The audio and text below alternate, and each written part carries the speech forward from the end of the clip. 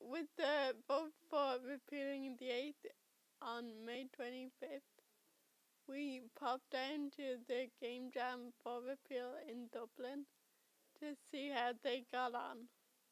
The game jam for repeal opened last Sunday in Dublin to allow those affected by the 8th Amendment share their thoughts and stories ahead of the referendum on May 25th. Repeal Jam see gaming as a great way to spread this message across the globe. One always runs the risk with this kind of thing that you only speak to people who already agree with you. So that's why I was hesitant to make something that had a hardline stance on the issue, because people can sense that coming from a mile away and they don't want to. I mean, when I think about something I don't agree with, there's no way I'm going to spend my time on a game that is trying to prove a point to me that I already know that I don't agree with. So I'm hoping that by making it very subtle and very relatable and emotional, you have a chance to make something that's valuable whether or not you change the person's mind, and that it doesn't have a goal, but rather just the only goal of it is to make a connection with this theoretical person. Some people were creating political games.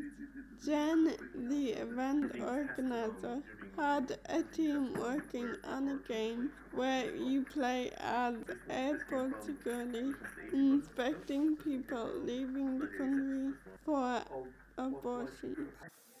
I think when making these games, the important thing to keep in mind is the facts of the situation. And what we're trying to show is the realities for people who are pregnant in Ireland. How those are presented are different depending on the kind of game, and they're different depending on everyone's stance. So you will end up with different games that some might consider a bit on the nose, some of them might be satirical. It really depends on the person who's making the game, the people who are behind it, and who they're aiming for.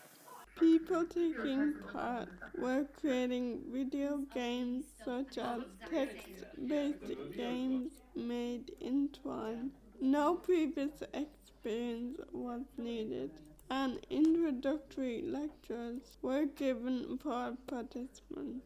This tool, Twine, is really, really accessible, and I think that anyone with an interest in writing or having conversations or, I don't know, making art, having any kind of point of view, can get into this pretty easily, whether or not they have experience with games or with the tools themselves. So I hope the more different kinds of variety of stuff that is made, the more people will think like, yeah, sure, I'll give it a shot.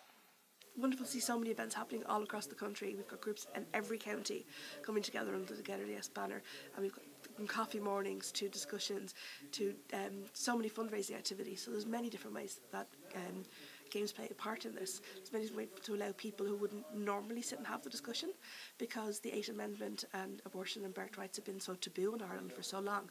It's a way for people to have a conversation they mightn't have had before as they explore the issue. DCUtv News.